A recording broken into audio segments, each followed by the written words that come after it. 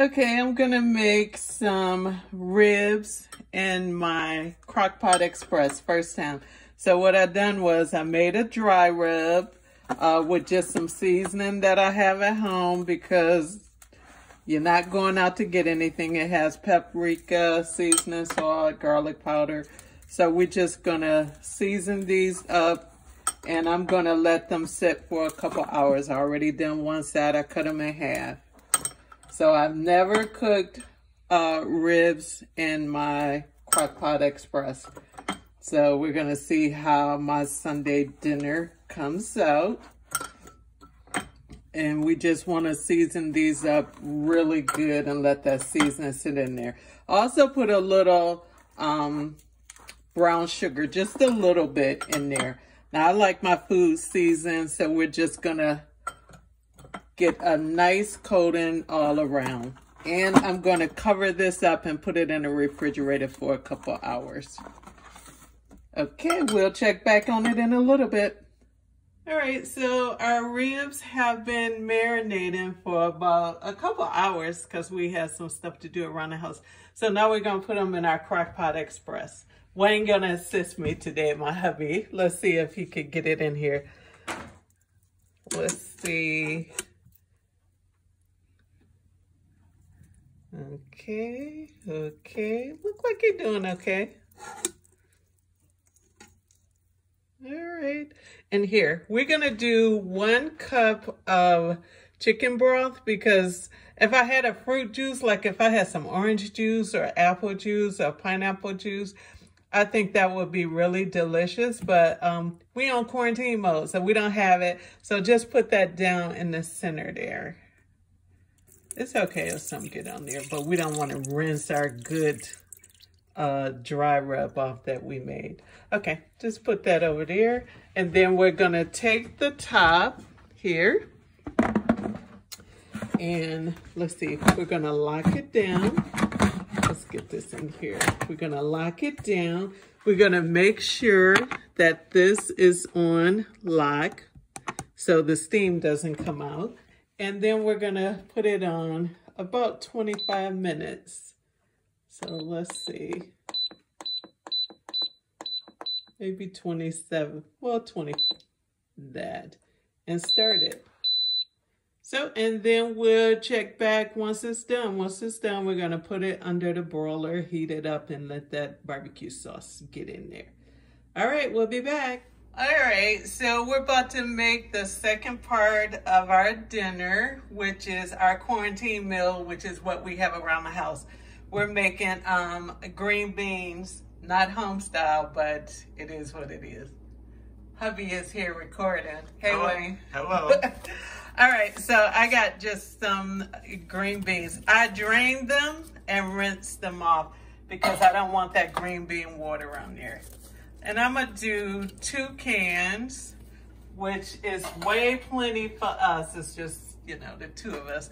And I'm gonna add some chicken broth. And this is actually just the chicken broth that was left from the ribs that we cooked. And I think I may add some more. I do have some more. And I'm gonna add to that I had 4 red skin potatoes. And I'm just gonna add them in there just to give it some little home style flavor and some onion. I just chopped up some onion as much as I wanted. You just add as much as you like. Let me wash my hands off. Looks good. It looks good and fun. I know it's gonna be amazing.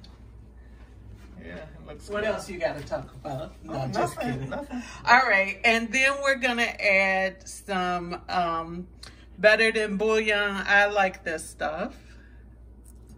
Okay, and a little bit, I don't have any regular garlic, but I do always keep this. So I'm going to add some of this to it. And I'm going to add a little bit more I don't know if am I gonna add broth? I may add a little bit of water to it. I'm gonna add a little bit more water just because it needs to cover up those potatoes. What you saying? No to more water or broth? Just kidding. A little water is fine. All right. No, a little water is fine. So yeah, this is gonna cook for about a half an hour, and then add whatever seasoning you like to your vegetables. I like pepper, of course. Yes, you do. And I'm gonna cook this on medium. I like seasoning salt. I get it at Costco. You get a better price. Add in a little bit of that. And we're gonna put the top on this also. And I put this almost in just about everything. Monterey chicken seasoning. But if you was making this vegetarian, of course you could add vegetable broth to it. I'm gonna need a bigger spoon. Next time you see me, I'll have a bigger spoon. But you can add vegetable broth to it and just use your potatoes and onions and all your good vegetables and just add a good seasoning to it. And a little bit of this too. I like that stuff too. What is that? It's some Grill Master. I like chunky seasoning in my food. Well, so people know. Normally, if we wasn't on quarantine, I would add probably like turkey bacon, or if it was the holidays, I would add smoked turkey to it also. Oh, and I'm gonna add some of this because I add this to everything. Shredded carrots. Nice. I just always have some of that in the refrigerator. Now that I always have some of. So a little bit more, and I may add a little bit more seasoning as it gets going. We'll see how it tastes then. Let me just get that in there. And it's gonna all cook together and cook down. Looks beautiful. I'm sure it's gonna be amazing. All right, we'll check back in a little bit. Okay, so we're gonna make a very, very small amount of macaroni and cheese. So normally, I probably shouldn't be making it because I don't even have the right pasta. I'm actually gonna use this. And I brought that for when I make tuna salad. But, oh well, I'm not leaving the house today for groceries, so it is what it is. So I'm going to let this melt real quick. And I'm just gonna add in a little bit of flour because I am gonna make a quick cheese sauce. So, what, that look good? Melted butter with flour look good? I don't think so. So it's just gonna cook out the flour a little bit. Let the flour cook a little bit. Okay, all right, what's next? It's ready. You don't know when that's ready. Trust me, you don't know when that's ready. Yes, I do, yes. I'm the one that's teaching you to do all this. Okay, I just have 2% milk, so guess what? That's what I'm using. Gonna add a little bit to that. Well, you didn't want the people to hear that I'm the one that's teaching you how to do this. Well, why you the one holding the camera? So let it come up and smooth out some. I'm gonna add a little bit more. I'm gonna add, I have a couple of different cheeses. I'm just gonna add whatever I want because I don't even have my, I'm gonna add a little bit more. I think that's enough. I don't even have a baking dish that's small enough for the little bit of macaroni and cheese we're having. So we're having ramekins, and I'm just gonna butter that around some. I hope it can fit in here. It will. We're having 2 of those, and no, we're not gonna eat that much if it makes that much macaroni and cheese. We're only having a little bit, just for a side. We still have one more thing to make. And let this warm up. I can tell it's warming up. And I always season up my cheese sauce, which it may need some more milk. I like black pepper in mine. I don't have white pepper, but some people use that. I don't care if you see black specks. Okay. And I have some pink salt I'm gonna add to it. Nice. So, and then I'm gonna drop in just some Velveeta cheese. It's gonna melt down so easy. It is the best cheese, really. It's a good cheese. But like I'm gonna put a little bit of, I have a little bit of shredded cheese. I'm gonna put it on top. Now let me turn this down some. I don't want it up too high right now. No, we don't want that.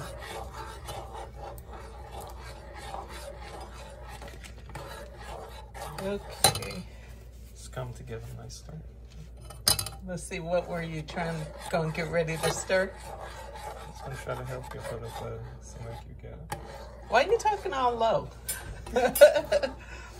All right, I'm gonna add 1 slice of cheese just because I can. And it's Havarti cheese, which is like a Swiss cheese, but it melts really good too.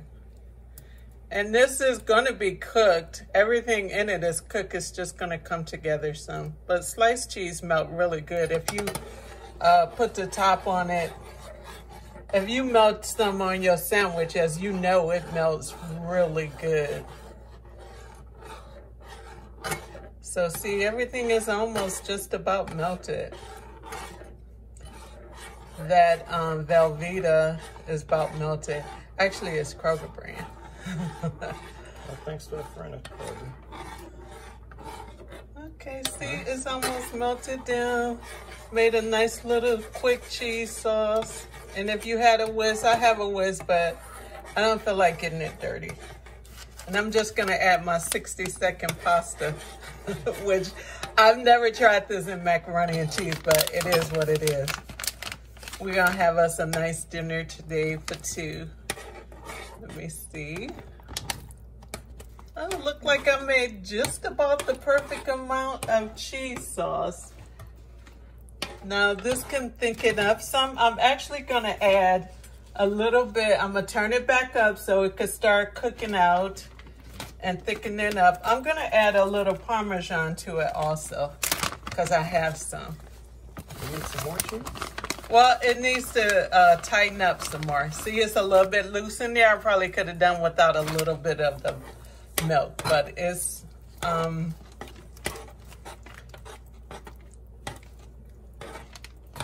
thickening up some.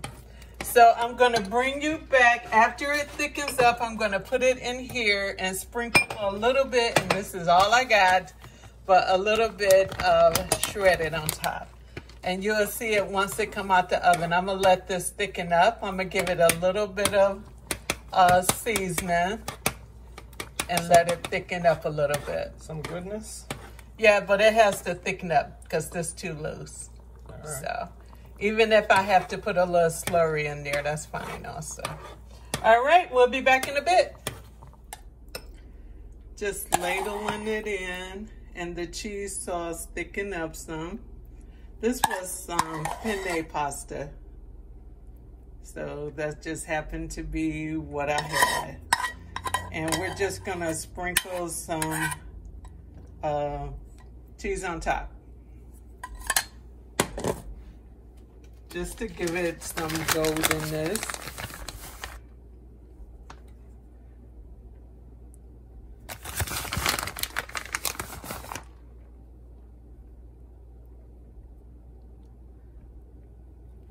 That's enough. I got a little bit left, but that's enough. Alrighty, we'll be back. Okay, so I released the pressure on my crock pot and let the ribs, they calm down some. So now I'm going to put them in the oven. I'm going to sauce them up, and they look like they're done. I haven't fallen off the bone. Not yet. We don't know.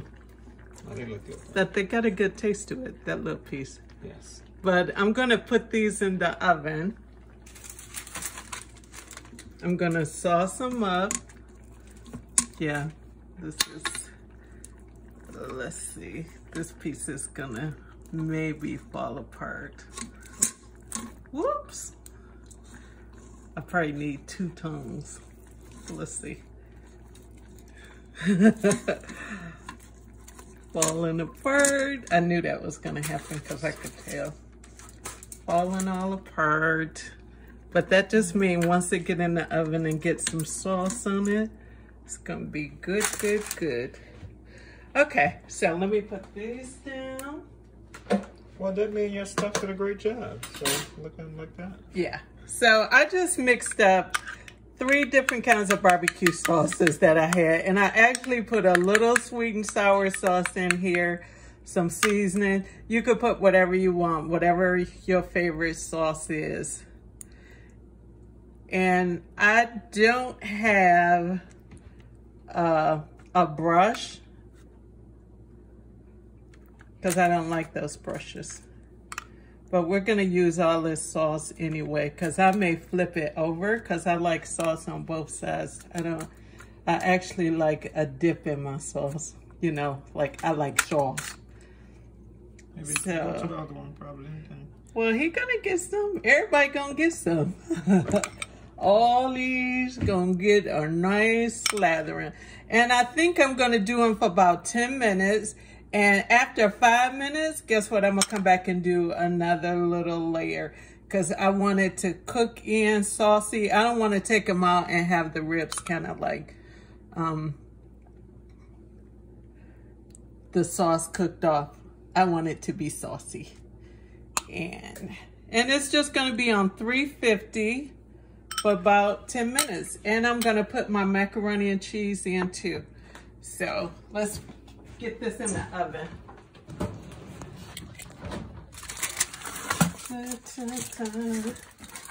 So that's that. And then I have my macaroni and cheese that really only needs about 10 minutes also. So I just got it on a little parchment paper. Whoop, this is dangerous, but it made it in. And I'm gonna make some quick cornbread jiffy.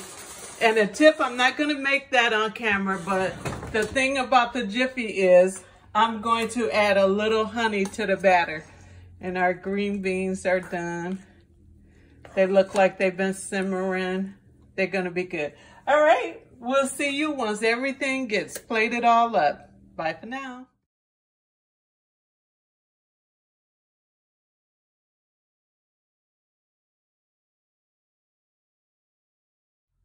Okay, so I think our ribs turned out delicious. I believe it did. What do you think? And Delicious. they've fallen off the bone. Like if I try to move them, they're gonna fall apart. But it's a good thing these 2 pieces fell off because we'll eat those first, then we'll come back. Well, anyway, so I made some jiffy up here, some jiffy.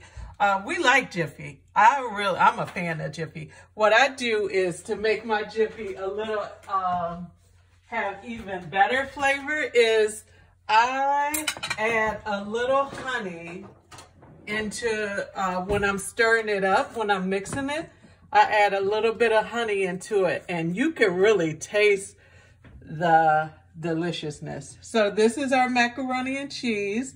This is how it turned out. Turned out delicious. And then we're gonna put a little bit of ribs. Then we'll come back and get some seconds if we need. A little plate there. And our green beans turned out good looking also. So we're gonna come over and just make a little plate here. Gotta drain it off some. And actually, I do like for my green beans to be next to my cornbread. I'll probably switch sides when I get ready to eat it because that's the whole point of having the cornbread is to go with the green beans. So, and a little bit more ribs. And this is our Sunday dinner we have, our quarantine meal. So, hope you guys enjoy watching this. It looks amazing. I'm ready to eat. All right. Like I always say, let's eat. All right. Be safe out there, guys. Bye-bye. Here is our Sunday dinner. We made some quarantine meal with what we had in-house, some delicious Crock Pot Express barbecue ribs. Stay safe, guys, falling off the bone.